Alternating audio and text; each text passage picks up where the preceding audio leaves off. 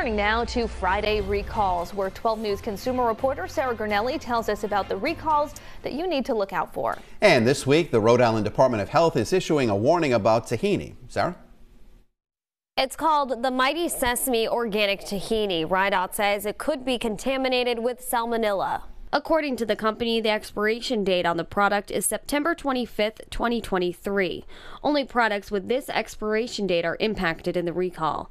Salmonella can cause serious sickness and sometimes can be deadly.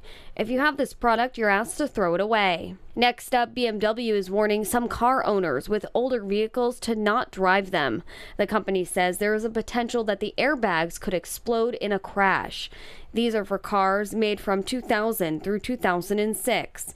If you have one of the 90,000 cars, BMW says they're giving out free repairs. Advil sold at the Family Dollar is being recalled. These were sold from June of 2022 to March of this year.